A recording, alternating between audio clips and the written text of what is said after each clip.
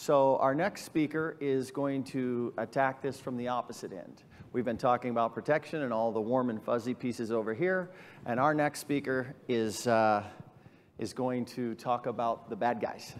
And so this is a fun conversation for me, and I'm sure it will be for you. So with that, I'd like to introduce Eric O'Neill, former FBI counterterrorism and counterintelligence operative. Also would like to mention that he's been played in a movie, The Breach, so kind of a big deal. Come on up, Eric.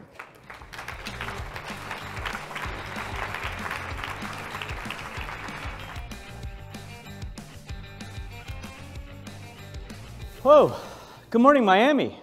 So I gotta say, last night, I left in the early afternoon, caught a flight from Washington, D.C., and my flight was delayed. So I'm just sitting there on the plane, and they're not telling us why it's delayed because airlines get around to doing that after you bug them on Twitter for an hour, but they hadn't told us on the beginning.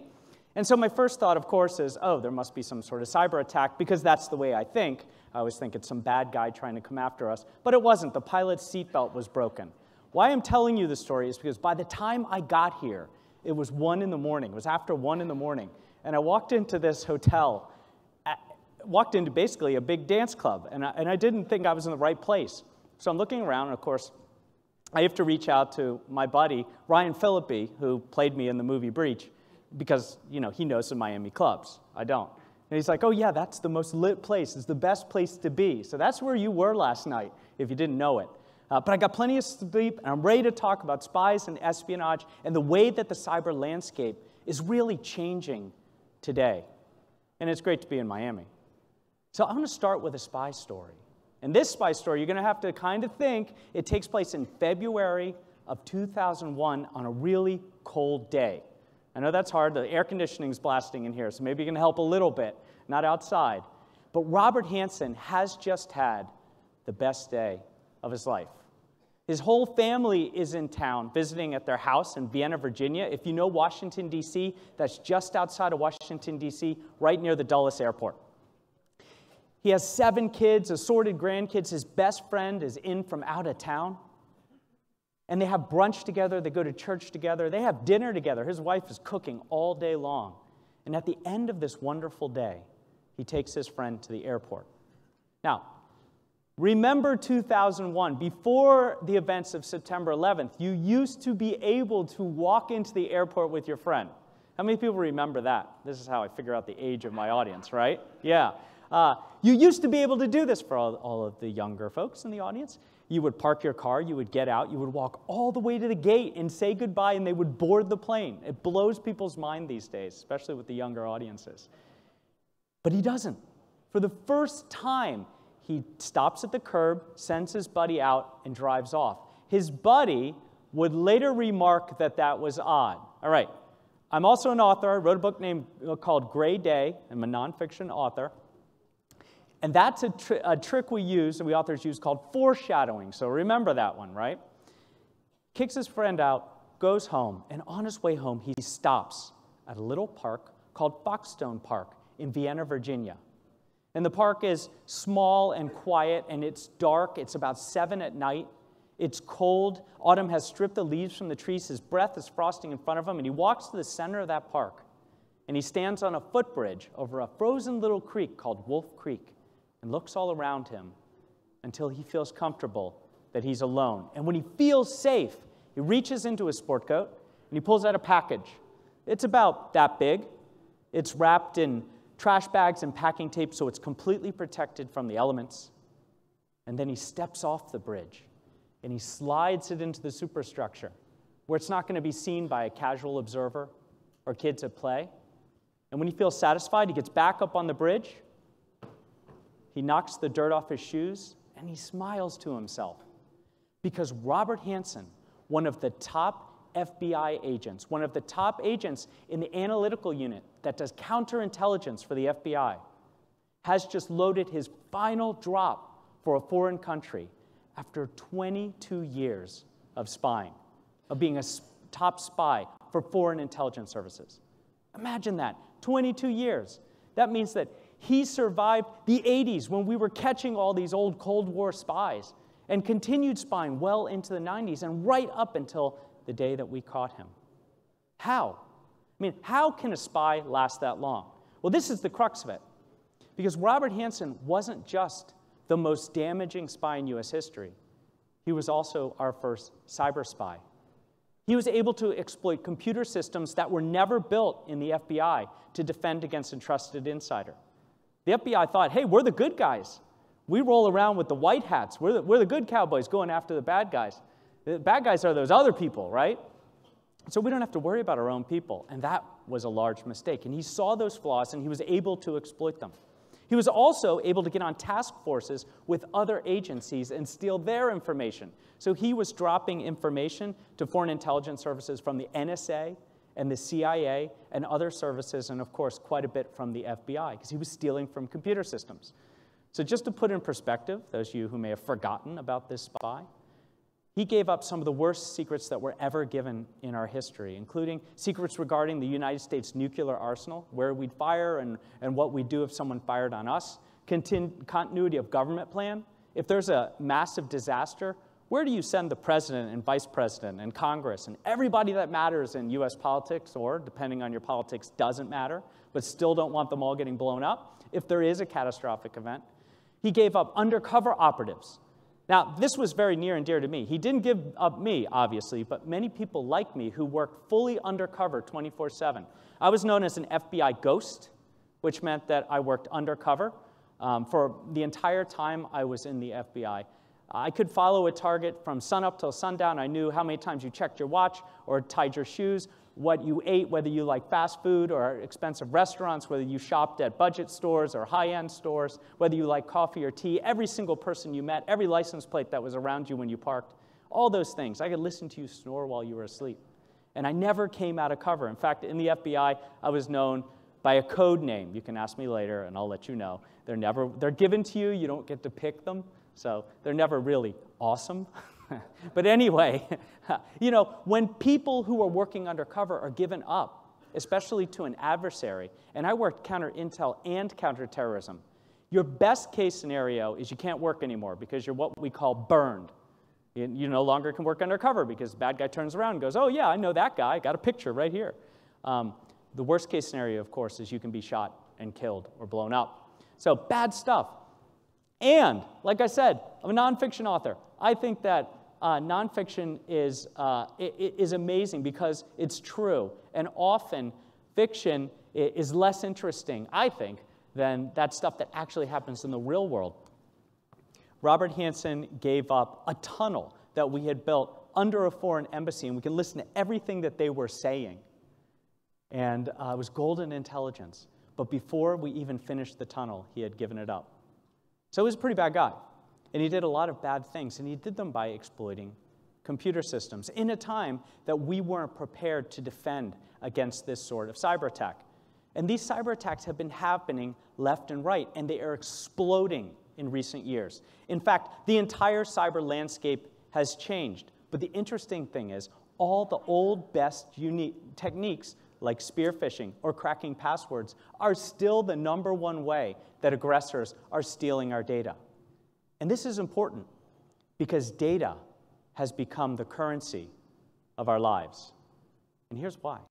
Think about it. Everything that we used to keep in this thing called paper, which was kept in files, which was kept in file cabinets, and that's how we used to share information a long time ago. Some of us here used to do that. I'm an attorney. We used to kill trees left and right. Not as much anymore, although we're still pretty good at it. But now all of that data has been digitized and placed in computer systems so that we can share it immediately, so that the entire history of the world can be in our pocket, on our phone, wherever we are. Everything is networked, everything is shared, and it allows us to collaborate in a way that has changed the entire world, made a big globe a very tiny place. And so what has happened as we've done that is spies have had to evolve. So I want to do an experiment right now.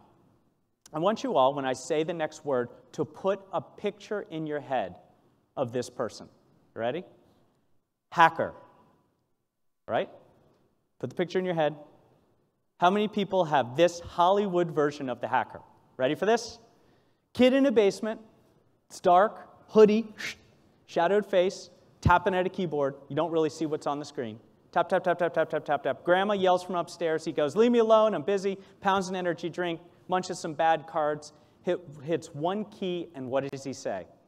In every one of these movies and TV shows.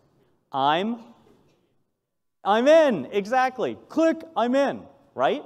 Wrong. I mean, in that same scene, Harry Potter might as well walk across with his wand, wave that at the computer screen and say, I'm in too, because that's magic. It's not how it works. Attackers aren't sitting there typing at computers to break into your computer. They're using social engineering and clever wordsmithing to attack a person and get that person to give them the access they want. So there are no hackers. There are no hackers. There are only spies. Hacking is nothing more than the necessary evolution of espionage. Think about it. As we took that information that used to be in paper and we put it in computer systems, the spies had to evolve and become the hackers so they could steal that information where it is. And what we know from history, all of human histories, is that spies are really, really good at stealing information. And they have been.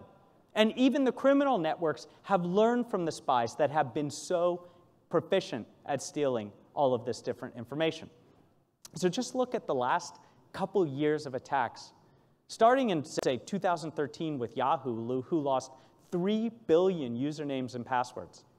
You know why that's pretty interesting? Because how many of you out there, okay, none of you out here, but how many of you have friends, right, who have this great password? And they've come up with this brilliant password. It's the first line from your favorite childhood book, backwards. And you threw an exclamation point right in the middle, just to make it a little harder, and there's a few capitalizations, and you memorize that sucker, and you could type it in from memory really fast. And you use it everywhere, because no one's ever going to guess that password, right? You're right. No one's ever going to guess that password. Unless they stole it during the Yahoo breach and sold it on the dark web, and people are just buying it and using it on every other one of your accounts, because your username is usually the first letter of your first name and your last name at wherever the heck you work or whatever you're doing. And then they use that password, and they're in. That's why so many, a couple years ago, 81% of successful breaches were using passwords that were just bought and sold on the dark web. So we're not even trying, right? Especially if we're not using things like two-factor authentication. And you might have just seen the FBI came out with a report that new attacks are now finding ways to get around 2FA. So we always have to be thinking, and we always have to be evolving past those problems. And that was just Yahoo. I mean, in the last number of years, Facebook lost 50 million. You just heard about the major title company that lost 885 million records. I mean, if you count these all up, it's astronomical. And of course, because we're talking about getting cyber fit with Acronis, we should talk about ransomware a little bit. Because ransomware isn't just a criminal enterprise anymore. Here's the thing about ransomware. It is the #1 way that foreign intelligence services are trying to leverage infrastructure attacks. So if you like your lights and power, if you want to go in your air-conditioned room tonight and take a nice rest without the humidity, if you want your kids not to drive you crazy, because every once in a while you do give them a little screen time so you get a break. If you like your communication systems and your bank account and all these things, part of our critical infrastructure, then we need to stop the ransomware attacks. Because there is this group called the Big Game Hunters. Who's heard of them? Right, okay, some of you guys know. Big Game Hunters, we're not even sure where they are. We're not even sure what country they come from. But they're leveraging massive high-end ransomware attacks against cities and municipalities. They're like, we can get businesses, but they can't pay as much as a city if we shut it down. Just ask Baltimore. Just this year, Baltimore was down for over 3 months while they came out of this problematic ransomware attack. A lot of the municipal services were shut down. The ransomware attackers asked them for $75,000, right? That's probably what it costs to stay at this hotel for a night. And they, of course, said no. The FBI told them, don't pay. And then they said, well, we're not going to pay. Part of the reason is they realized we still have to fix all the problems. It cost them 3 months of downtime and $18 million to come out of that attack. And that's just the tip of the spear. Atlanta was before that. There are 3 municipalities here in Florida that were hit very recently, and dozens in Texas that were hit. They think it's the same group. And the ransomware attacks as critical infrastructure attacks are very problematic because if they can deny us services, then they can cause a lot of fear and worry here in the United States. And that's why when I get on a plane and suddenly it's delayed and there's no reason for it, my first thought is, oh, I wonder if they got hit. I wonder if their systems are down. Because you know what? It happens. So spies are after us. And spies are very good at stealing this sort of information. Robert Hansen, by the way, was one of the best because he was able to exploit flaws within a system that wasn't built to defend against him. So how do you stop the spies? How do you stop these aggressors that are after our data? That data is the currency of our lives. Well, what I like to say is we need to hunt the threat before the threat hunts us. Because if we're not, if all we're doing is playing defense, we're dead in the water. And I was thinking about this keynote, and I was thinking about a good example to use, especially for this audience, especially for getting cyber fit. And I was thinking about our first cyber pandemic, the WannaCry attack. How many people were involved at all in the WannaCry attack? I hope nobody here was locked by it, but it's quite possible. So let me set the stage for you, WannaCry. It went a little bit like this. The NSA gave Microsoft a call. Really. If a story starts like that, you got to know it's going to be weird, right? And Microsoft's like, oh, hey, how's it going, NSA? What do you need? A new Windows box or some versions of Office? And they're like, no, this isn't a procurement call. And Microsoft's like, okay, what's the problem? And he said, well, Eric O'Neill gives that keynote about there are no hackers, there are only spies, and hacking is nothing more than a necessary evolution of espionage. And of course, the Microsoft says, yeah, saw it, it was great. And the NSA says, well, we're spies too. That's what we do. We spy on foreign nations, we find out information, we work for national security, and we developed all these attack tools and vulnerabilities, and we put them in the super cyber vault, and we kind of lost it. Microsoft's like, what? Yeah, and there was this one export, we called it Eternal Blue, because we don't really have good marketing in cybersecurity, but that's what we called it, and it got stolen, and it can, it's a vulnerability in an old version of Windows that you don't even service, but it turns out that most of the world uses it, and we kind of lost it, and you should probably patch bye. Click. Microsoft's like, okay. Well, we haven't looked at that version of Windows in a long time, but we're good stewards of the world, and so we're going to issue a patch for that sucker. And they looked, and they realized, wow, that's not just a bad vulnerability. That is a vulnerability in the way that we network computer systems. And unless you opted out of that, it could spread from computer to computer. We should probably patch that. And they did. And then they caught all people like me. There are dozens and dozens of us, right? My wife hates it. She's like, oh, what are you doing? I'm doing CNN. She's like, you're going to be a talking head and basically say nothing. Well, this time I was saying something, right?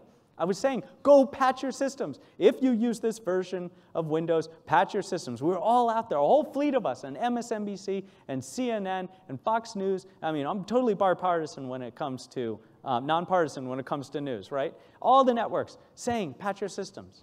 Do people patch? No, because 300,000 computer systems over 150 countries were hit by the WannaCry ransomware attack, which, by the way, was bought by a group called the Shadow Brokers, who named themselves after a video game character, yeah? And we still don't know who they are. Some people say it's definitely them, and some people say it's definitely them. But we don't know, and I never say I know until the FBI comes out and says, we've attributed 99.9%. No one ever gets to 100% attribution. And they sold it to North Korea, who's just angry at the whole freaking world. So they launched this attack just to burn everybody's computer systems. It's like, if we're going to be a third world country, everyone else is too. So they hit 150 countries. That's a pandemic. If that was the Spanish flu of 1812, we'd call that a pandemic. So if your computer got real sick and it was bricked by a ransomware that had no decryption key, your data was gone. If you didn't have a backup, you're done. People were trying to pay. They're sending like $100 in Bitcoin to nothing, right? And Kim Jong-un is just laughing out in North Korea. And then you would think everybody would patch, right? Because A few days later, maybe a month later, I was back on the news saying there's another attack coming.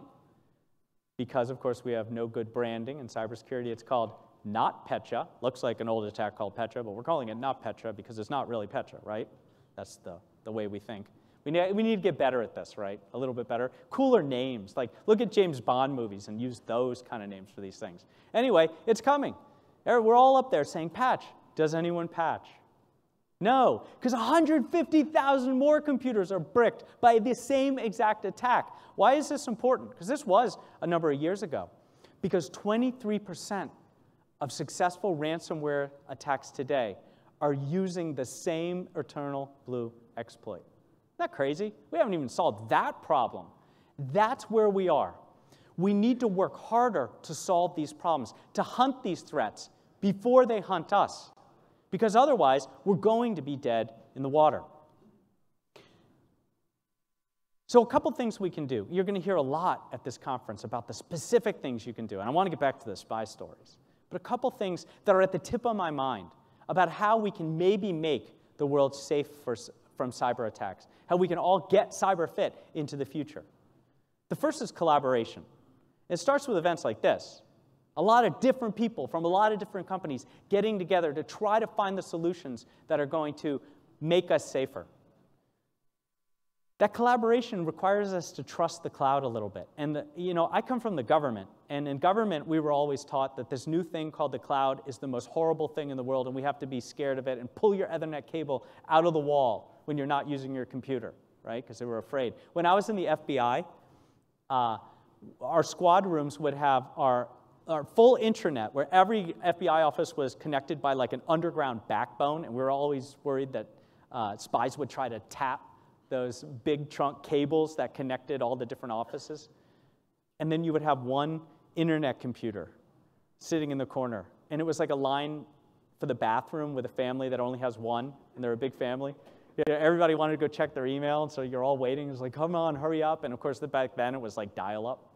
Yeah, so that was the way I came. But now I've changed because collaboration in the cloud can be an even more secure environment, allows you to do those things like patch and update and hunt threats in real time instead of having to think about it and get around to it. Because that delay can cost you everything.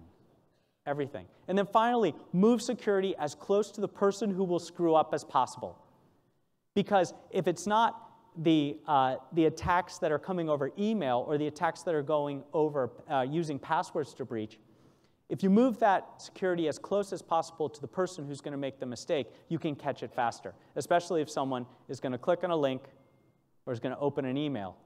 Because the newest statistics here with spear phishing are 1 in 4 people, no matter who they are, even geniuses like this crowd, might click on that link or open that attachment. So look around you. 1 in 4 of you guys are going to make that mistake. So technology has to help us solve that. So let's get back to the spy story. So how do you catch Robert Hansen? How do you catch the most damaging spy in US history? A guy who got away with it for 22 years. Well, you got to be observant, and you have to look for routines. You have to look for things that look wrong. You have to hunt threats.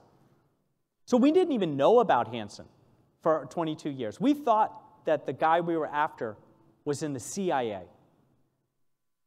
And we didn't find out that it was Robert Hansen until a foreign intelligence officer sold us a file of information. He came over, sold us a file of information for $14 million, and get this, he asked for the college of his choice for his children paid for by the US. You get that? So yes, you can get free college and get in if you're a foreign spy, right? And it's not too soon for that joke, right? So then he's gone, witness protection, right? They don't want anybody finding him again. And we get a file of information. And in that file were all of Hansen's mistakes. A cassette tape, a trash bag, and letters. The cassette tape was one time that he called the intelligence officer to ask where his money was. He couldn't find it. He's like, did you look at the northeast corner of the platform?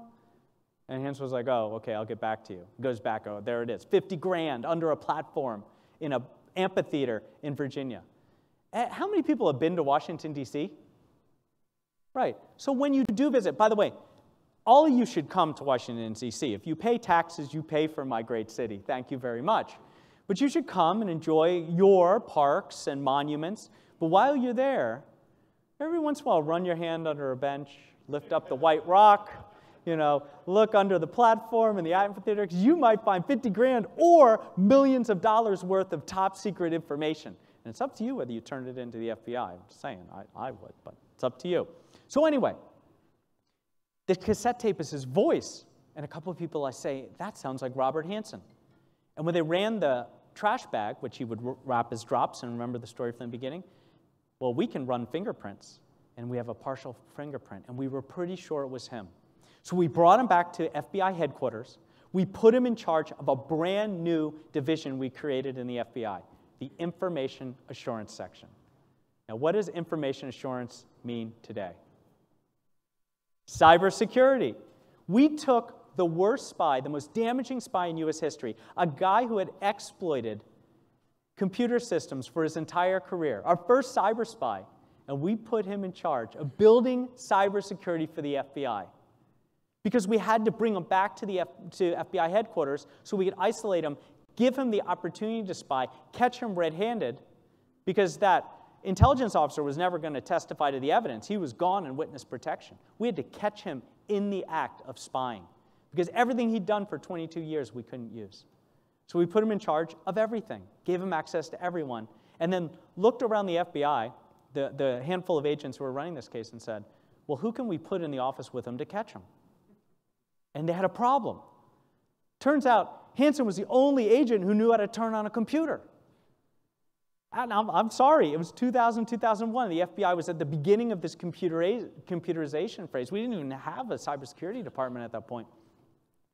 And so they found me out in the field doing undercover work because I was tired of handwriting my surveillance logs, so I built a database that allowed everybody to upload their logs and then did some threat analytics on the log to time and person and place to find out where they'd be in the future, and it worked, and it gave me some notoriety, and they thought, that guy knows how to turn a computer on. Throw him in the office, shake things up, and see who comes out alive. I'm not even kidding. I really wanted it to be me.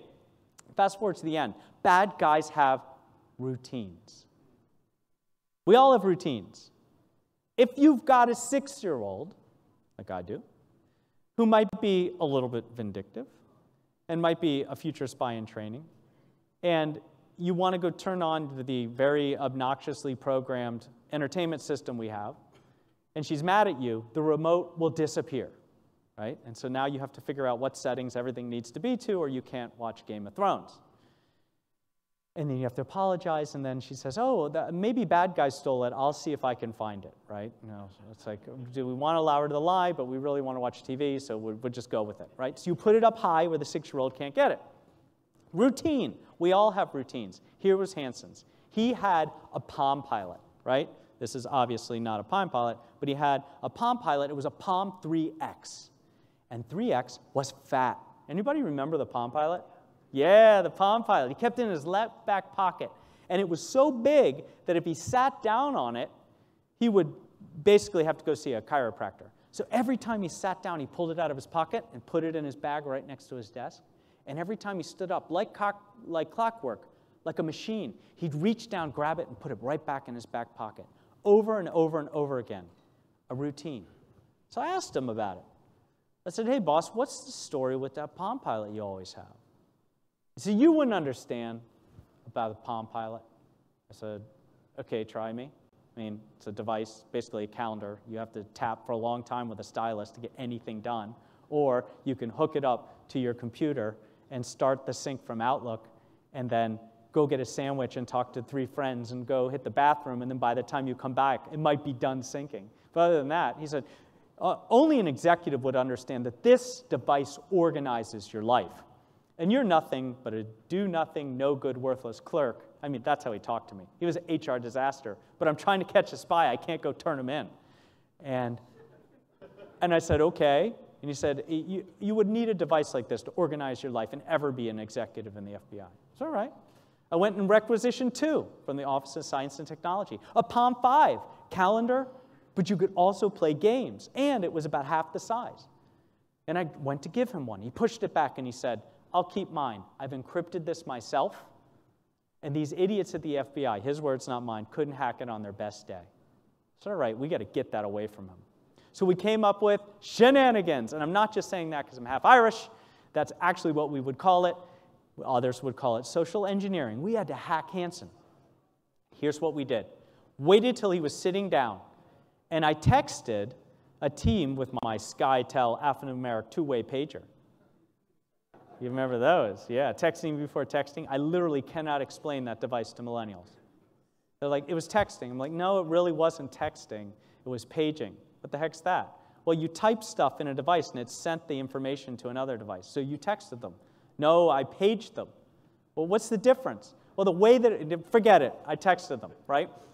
An assistant director comes in unannounced, slams $20 on Hansen's desk and says, you and me, the shooting range now, and I bet you that 20, 5 targets out of 5, I will beat you.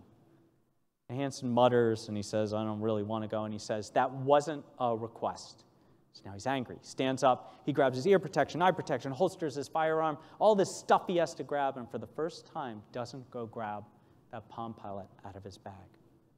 And he goes down to shoot, which is all the way in the sub-basement of FBI headquarters. And we're in room 9930 on the 9th floor. And by the way, I don't know if anyone's been in FBI headquarters, but the building makes no sense. No logistical sense whatsoever. And I asked about it once, and they said, well, I think nobody really knows why it was built this way, other than maybe somebody was really like smoking and designing and made some mistakes. But you literally can't get from one side to the other unless you go in certain floors. And if you're on other floors, you just walk around lost and you will never find the room. Somebody told me once that, well, if anyone tried to attack FBI headquarters, at some point they would just sit down in the middle of the hallway, put their guns down and their hands on their heads until they were rescued before they starved to death. You know how to get a few places and you memorize that and then you're done, right? You don't deviate or you're lost and embarrassed because you have to ask somebody and you're supposed to be a super spy hunter. I got lost. It was embarrassing. But anyway, he's gone all the way down the circuitous place to the basement shooting range shooting. And I go to his bag, and there's the Palm Pilot. I'm really excited. I grab the Palm, a memory card, and a floppy disk. Remember those? And I ran down 3 flights of stairs, and I handed them to a tech team, and they started to copy. This is a technical audience, right? They're using a program called Norton Ghost. Now, why is that cool? Especially for a movie. You could see, as they're copying this encrypted device, like the percentage bar. 20, 21, 22, 23. I'm like, go, go, go, go, little blue bar on the white screen. And they throw me out of the office because I'm stressing them out, because obviously I never stop moving. And I get another page, and it says, don't know what happened, out of pocket, probably coming to you. Apparently, and I've seen the video, the surveillance video from the shooting range, he fired at one target, pulled his target in, looked at the target, he looks down like this, he holsters his weapon, and he leaves. Coming up, because he doesn't trust me, or he doesn't know, and he thinks, my Palm Pilot. And I'm like, I knock on the door, I said, I'm going to need that stuff. They say, we're almost done. I said, you don't understand. He's armed, I'm not, and he's angry. I got to get it up there before him. So it's not like James Bond, it's not like Jack Bauer. I'm not that cool. I don't get there and I cut the wire with like 0.2 seconds before the bomb blows up. I have like a cool 2 minutes. I rush up to the room and I saunter in there and I get over to his bag. I kneel down in front of it and I realize there are 4 identical pockets and I have 3 devices and I have no clue, like this, what pocket these things came out of. And the most meticulous spy in the US is about to go and look in his bag.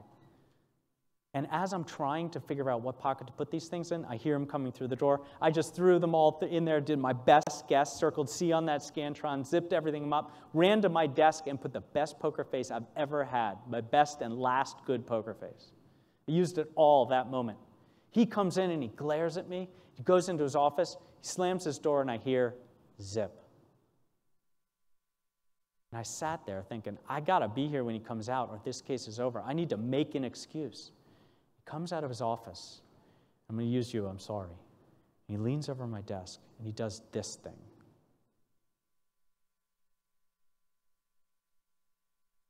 It's uncomfortable, right? No, this guy's, he's got veins of ice. He's like, I can use somebody else. No, I'm not going to do it to anybody else. There's this spy trick where they just stare at you, waiting for you to crack and just say, I did it, right? But I didn't. I just looked back, and finally I said, what? And he said, were you in my office? I said, sure, I put a memo in your inbox. Now, I should tell you, I look great right here somehow, but my whole back was sweating. Like, I had to change my shirt after this, right? And he goes, I never want you in my office again. He leaves for the day. 2 days later, he was on that bridge, and he just loaded his final drop to an intelligence service that he had served for 22 years. And he's smiling, and he walks off the bridge, and he retraces his steps to his car. And he pulls his keys out of his pocket, and he goes to put them in the door. And 2 SWAT vans screech to a halt. The panel doors open. FBI agents jump out, point their guns at him. He raises his hands. They say, drop the keys. He says, the guns are not necessary. And then he says, what took you so long? And he was arrested for espionage against the United States. Not only did we know where he would make that final drop, but exactly when he would make it, at 7:13 at night on a cold day in February. Because a Palm Pilot is nothing more than a digital calendar. And that, ladies and gentlemen, is how you catch a spy. Thank you very much.